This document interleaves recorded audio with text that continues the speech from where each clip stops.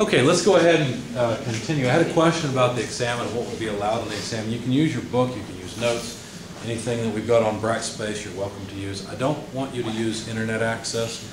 You can use InDesign. I will warn you, if there's a problem on the test where you have to use, some method of calculation in the book that has multiple steps, and all you do is you go into InDesign and give it what I've told you in the problem statement, you just spit out an answer and write down your answer, you can't really get any partial credit because you didn't do any work, right? So either it's right or wrong, and I prefer you don't do that. I prefer that you use InDesign to verify that you're doing things right, because you shouldn't just blindly trust software like that. For the sake of the project, I understand using the software so you can iterate through things quickly. But what I'd really like to see you do is start to use Excel and set up spreadsheets to calculate things, because once you get used to, and I don't mean that you should pre-make spreadsheets to come into the exam with. You could if you want, but it's kind of hard to know where I'm going to say, okay, given this, this, and this, it's hard to know how to set it up so that it's easy to use on the exam where you don't have to guess and check.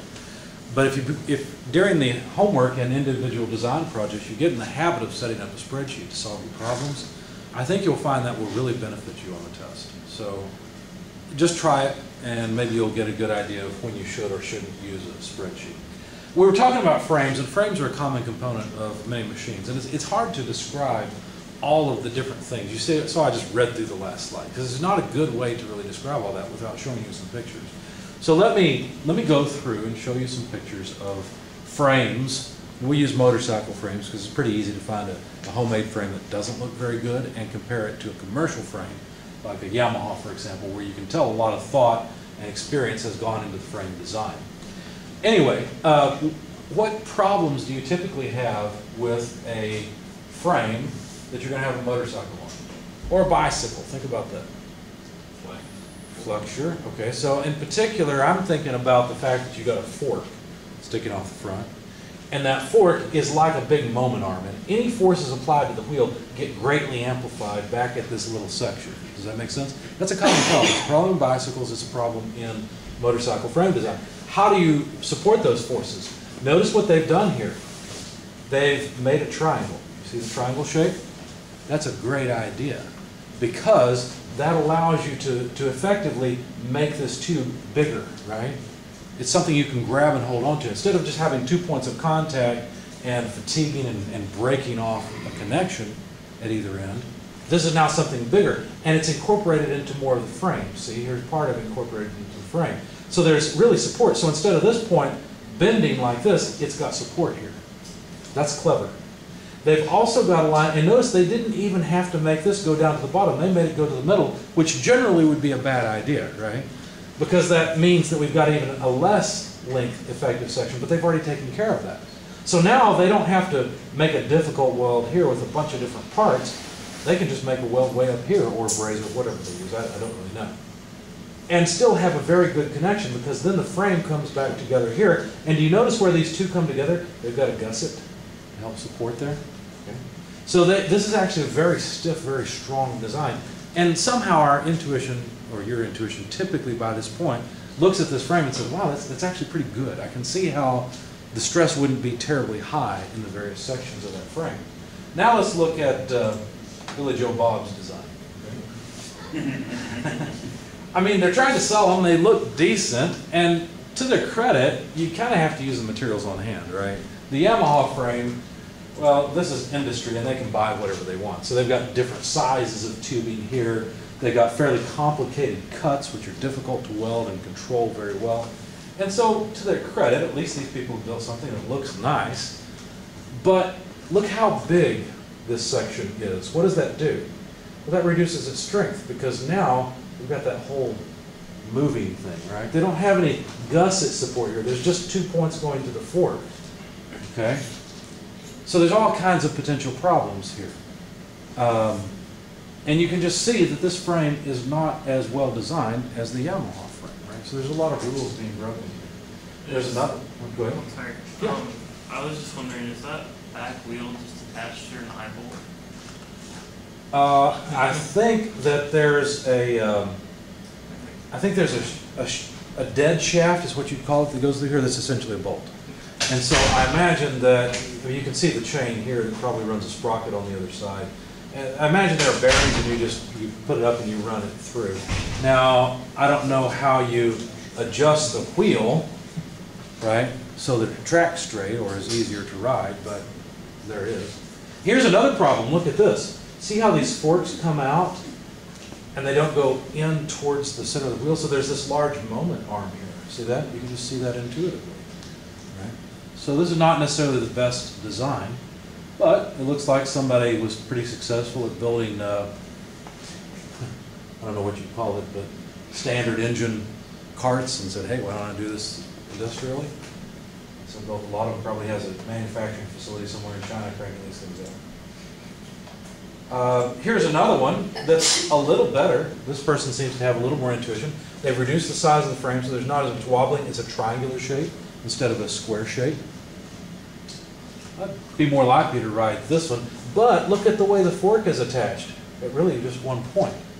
Right? They tried to make it look a certain way with this, what would you call that, a chopper design or something? I don't know. Okay? But they didn't realize, and maybe they have, maybe to their credit I can't see it, maybe there's a connection point down here that I can't see. But this, in my opinion, is a better design, even though it's not apparently commercial like the other one was. Now, of course, you might burn yourself on the muffler right there, but that's something else to think about. Here's one that is not perfect, but it's better, right? Let me see. Now, these are people that apparently make all kinds of motorcycles and kits and things. I don't know who they are. But looking at this, you can see that they've essentially designed a beam, right? This is a truss. Trusses are strong. That's a good thing. In a way, there's almost a triangle here. You see the triangle? So the connection to the fork support, I don't know, there's probably a better name for it than that. It's pretty decent. It's not bad. What rule have they not followed? What could they do to make this stiffer that Yamaha did? To make it stronger and stiffer? This is a fairly thin beam. They could have made it a large beam, you see? And that's something that Yamaha did. Essentially, they made a thicker beam, if you will, right? So the stress in the upper and lower chords or upper and lower members is strong, is less. They've also got a triangle here on the back, so you see that appearing over and over. You see how you can just kind of see when a frame is well designed? The stuff that we learned in strength of materials is inadequate for analyzing this. But hopefully it's sharpened your intuition a little bit. And you realize if you really wanted to analyze this frame, you put it in finite element analysis. See what happens. Where's the stress the largest? Where we're going to need more material or maybe a redesign so that it can support the loads that it should experience. So anyway.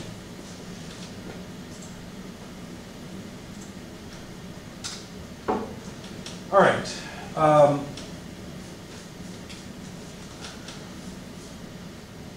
I don't have the material in here. I thought I had. I thought I had the bolted material. I don't.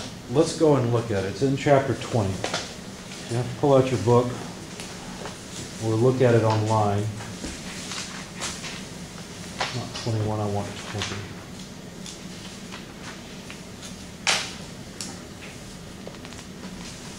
Oh, I remember why.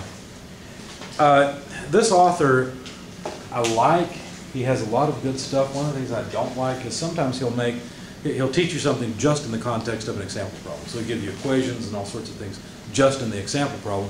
And in a way, I can kind of see why he's doing it this time, but I think he could have a few more equations. But anyway, in fact, he does have some equations, but they're in the middle of the problem. So if you look on page 648 and 649, you'll see example problem 20-1. And I'm not going to go through this example problem. I work my own problems. I'll let you go through this one as you wish. But the point is, you'll need some of the equations he has here. 20-3 is on page 649. And then on the next page, he actually has some equations that aren't even marked. So we'll go through this as an example. But the idea here is that if we want to design a bolted pattern, so something like this, the approach we're going to take is to just go ahead and lay out the pattern. Okay? Decide how many bolts we need, lay it out, where they'll be, and all of that, and then go back and say, okay, given this and given the load, what size bolt do I need to prevent the bolts from shearing off? That's the basic idea. Okay? Now, along the way, there's a couple of different loads you have to consider. You can think about it this way. If you have a load P here, well, that's going to tend to cause a moment about this point. So you can imagine there's a shear load in sort of a rotational or a circular pattern at each of the bolts.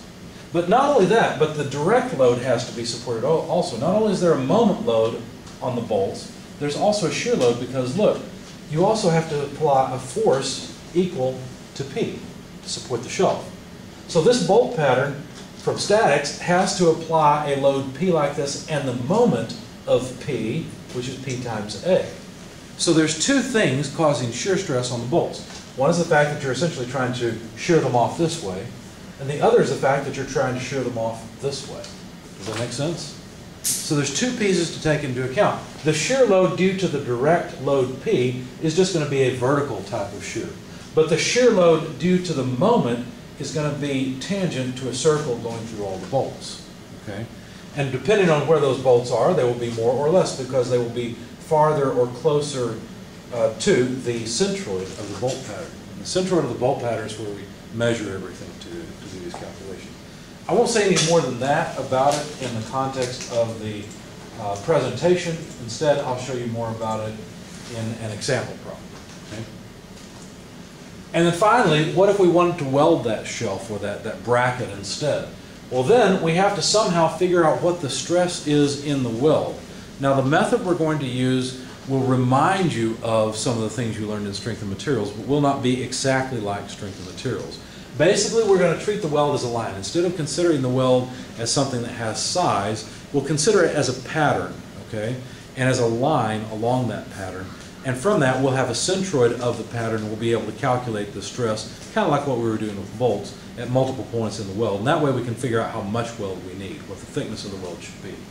Now, there's several different types of welding loads. I'm not going to tell you what these are right now. It doesn't matter. There's four basic ones. But it has to do with shearing and direct load and tensile loads and all sorts of things. We'll get to that a little bit later. But essentially what we're going to do is figure out how thick does the weld bead need to be in order to support the given load, given that we've chosen a particular design.